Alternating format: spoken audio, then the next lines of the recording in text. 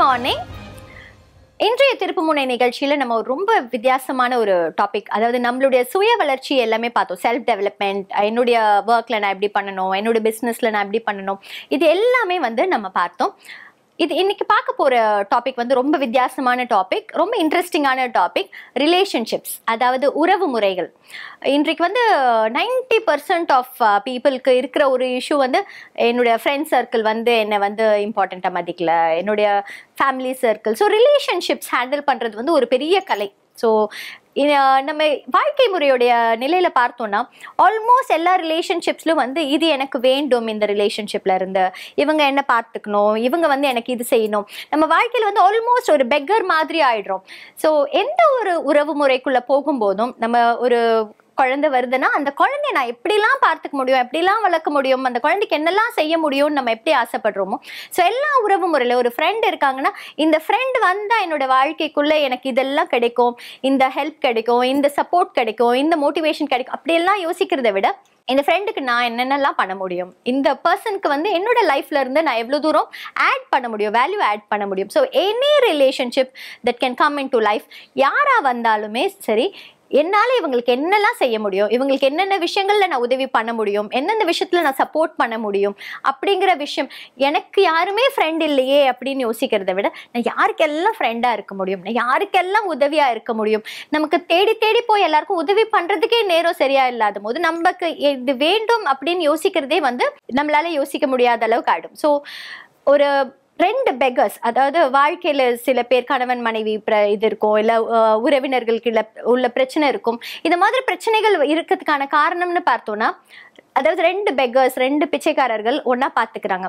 எனக்கு இது வேணும், எனக்கு இது வேணும் அப்படின்னு கேட்கிற ரெண்டு பேர் இருந்தா அந்த இடத்துல என்ன வரும், தேடுதலும் கேட்கறது மட்டும்தான் இருக்கும்.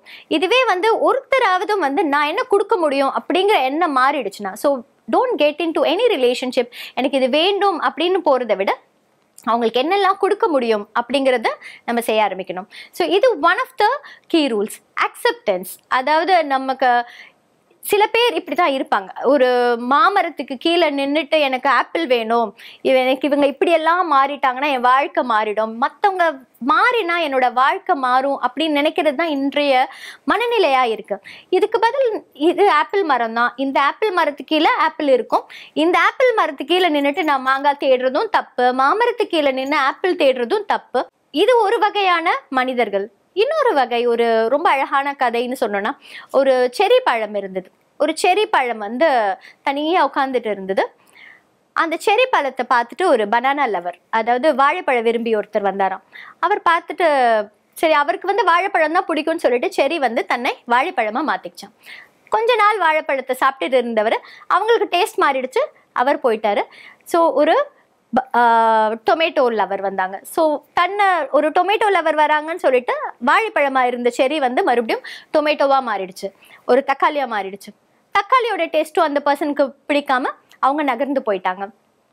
இன்னொரு ஆரஞ்சு லவர் வந்தாராம். ஆரஞ்சு லவர் ஸோ ஒருத்தரும் வரும்போதும் அந்த பழம் தன்னை மாற்றிக்கொண்டு எந்த பழம் பிடிக்குமோ அவங்களுக்கு ஏற்ற மாதிரி மாற்றிட்டு இருந்துதான். அந்த செரி பழம் கடைசியில் ஒரு நாள் உட்கார்ந்துட்டு கண்ணீர் விட்டு அழுதுட்டு இருந்துதான். ஸோ அருகில் இன்னொரு செரி பழம் கேட்டுதான், எதுக்காக இவ்வளோ தூரம் அழுதுட்டு இருக்க அப்படின்னு சொல்லணும்.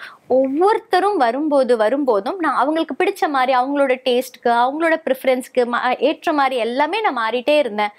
இப்போ இத்தனை தடவை மாறினதுனால இப்போ நான் யார் அப்படிங்கிறதே எனக்கு தெரியல, அதனால நான் அழுதுட்டு இருக்கேன்.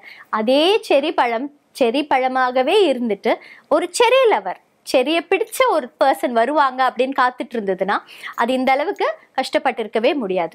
இது ஒரு பழத்துடைய கதை இல்லை. நம்ம விட்டு கொடுக்கணும், எல்லாமே செய்யணும். பட் நம்மளுடைய ஒரிஜினாலிட்டி அப்படிங்கிறத ரிலேஷன்ஷிப்ஸ்க்காகவோ எதுக்காகவுமே நம்ம மாத்திக்கிட்டே இருந்தோம்னா நம்ம யார், நம்மளுடைய ஒரிஜினாலிட்டி என்ன அப்படிங்கிறதே நம்ம மறந்து போயிடுறதுக்கான வாய்ப்புகள் உண்டு. So let us decide that we'll remain a cherry. நான் இந்த பழம், நான் இதுதான் அப்படிங்கிறத சில விஷயங்கள் நம்மளே ஏற்றுக்க ஆரம்பிச்சிட்டோம்னா மற்றவர்களுடைய கருத்துக்கள் நம்மள எல்லாருமே திணிக்கவும் முடியாது. சரி, நான் இப்படிதான் வாழ்க்கையில வாழ்வேன், எனக்கு பிடிச்ச மாதிரி தான் இருக்கணும், இது மாதிரி தான் என்னால் வாழ முடியும் அப்படின்னு சொல்லிட்டோம்னா மற்றவர்களுடைய உணர்வுகளை நம்ம காயப்படுத்துற மாதிரி ஆயிடாதா? ஸோ ரொம்ப அழகான ஒரு டெலிகேட் பேலன்ஸ் கொண்டு வரணும். எந்தெந்த விஷயங்கள் எல்லாம் வந்து நம்மளோட லைஃப்ல இன்கான்சிக்வென்ஷியல், அதெல்லாம் சின்ன சாதாரணமான விஷயம். நம்ம என்ன யோசிப்போம்னா, வீட்டில் ரிமோட் யார் கையில் இருக்கும், நம்ம கடைக்கு போனால் யார் ட்ரெஸ்ஸு சூஸ் பண்ணுவாங்க, அப்பா செலக்ட் பண்ணுறது தான் நான் ட்ரெஸ் பண்ணணுமா இல்லை எனக்கு தான் பிடிச்ச ட்ரெஸ் வேணும், நம்ம ரெஸ்டாரண்ட் போனால் என்ன ஆர்டர் பண்ணுவோம், இந்த மாதிரி சின்ன சின்ன விஷயங்கள் எல்லாத்துலேயுமே வந்து நம்ம எடுத்துக்கிறது கண்ட்ரோல். நான் சொல்கிறது நடக்கணும், நான் சொல்கிற மாதிரி எல்லாரும் இருக்கணும், எல்லாமே எடுத்துக்கிறோம். ஆனால் வாழ்க்கையில் மிக முக்கியமான தெளிவான முடிவுகள், அதாவது என்னுடைய வாழ்க்கை கரியரை டிசைட் பண்ண வேண்டியது, உங்களுடைய திருமணம் டிசைட் பண்ண வேண்டியது, இந்த இடத்துல நம்ம போய் வேலை செய்யணும்னு நினைக்கிறோம், இந்த கம்பெனியில் போய் வேலை செய்யணும், இந்த மாதிரி வாழ்க்கை தரத்தையே மாற்றக்கூடிய முடிவுகள், அந்த மாதிரி முடிவுகள் எடுக்கும்போது மற்றவர்கள் சொல் பேச்சை கேட்க ஆரம்பிச்சிடுறோம். இதை அப்படியே மாற்றிட்டோன்னா சின்ன சின்ன, அதாவது 90% ஆஃப் விஷயங்கள் வந்து இன்கான்சிக்வென்ஷியல், ரொம்ப சாதாரணமான விஷயங்களா இருக்கும். எதெல்லாம் நம்மளோட வாழ்க்கைக்கு நேரடியாக முடிவுகள் வந்து நம்மளோட வாழ்க்கையை மாற்றக்கூடிய இது இல்லாத விஷயங்கள் எல்லாத்தையுமே விட்டு கொடுத்துடலாம். எல்லாமே உங்கள் இஷ்டம், யார் யார் எது நினைக்கிறீங்களோ எல்லாமே செஞ்சு கொடுத்துடலாம். வாழ்க்கையில் முக்கியமான விஷயங்கள் எல்லாமே வந்து என்னுடைய முடிவாக இருக்கட்டும். ஸோ நம்ம தவறே செய்து நம்ம வந்து ஒரு தோல்வி அடைஞ்சா கூட இது மற்றவர்களால் அடைஞ்ச தோல்வி அப்படிங்கிற மாதிரி இருக்காது. இது வந்து என்னுடைய முடிவு எடுத்தேன், சரி இது தோல்வி அடைஞ்சதுன்னா நான் வந்து இதை மாற்றிக்கொண்டு போக முடியும். இந்த மாதிரி சின்ன சின்ன விஷயங்கள் நம்மளுடைய உறவு முறைகள்ல இருக்கட்டும், நம்மளோட ரிலேஷன்ஷிப்ஸ்ல இருக்கட்டும். ஏன்னா வாழ்க்கை வந்து 3 ரிலேஷன்ஷிப்ஸ், அதாவது ஒன்று வந்து நம்ம உறவினர்களோட, நம்ம மற்றவர்களோட இருக்கிற relationship. The second is relationship with your self, நம்ம பற்றி சுய மதிப்பீடு, நம்மளை பற்றி நம்ம என்ன நினச்சிட்டு இருக்கோம் அப்படிங்கிறதுக்கான relationship. Third, relationship with the divine, நம்ம கடவுளோட இருக்கிற ஒரு தெய்வீகமான பந்தம், தியானத்தின் மூலம் இருக்கும் பந்தம். இந்த 3 ரிலேஷன்ஷிப்ஸ் தான் நம்மளுடைய வாழ்க்கையை நிர்ணயம் பண்ணுது. நம்மளுடைய வீட்டில் எல்லாரும் சந்தோஷமா இருந்தாங்கன்னா நம்மளும் சந்தோஷமா இருக்கும். நம்ம உள் மனசு சந்தோஷமா இருக்கு, நம்ம என்னென்னலாம் நினைக்கிறோமோ அதுவும் சந்தோஷம் கொடுக்கும். நம்ம கடவுளோட இருக்கிற தியானம் இருக்கிற ரிலேஷன்ஷிப் கரெக்டாக இருந்தாலும் நடக்கும். ஸோ இந்த 3 ரிலேஷன்ஷிப்ஸையும் ஜெயிச்சவன் வந்து கண்டிப்பாக வாழ்க்கையில் ஜெயிக்க முடியும். ஸோ இன்றைக்கு நாள் வந்து நம்மளை சுற்றி இருக்கிற ரிலேட்டிவ்ஸ், நம்மளை சுற்றி நம்மளுடைய டிபெண்டன்ஸ் இருக்காங்க, நம்மளோட ஃப்ரெண்ட்ஸ் இருக்காங்க, இவங்க எல்லாருக்குமே நம்ம இன்னைக்கு எப்படி கிவராக ஆக போகிறோம் அப்படிங்கிறது தான் இன்றைய திருப்பு முனையுடைய நம்மளுடைய take away. So let us make the world beautiful. Thank you.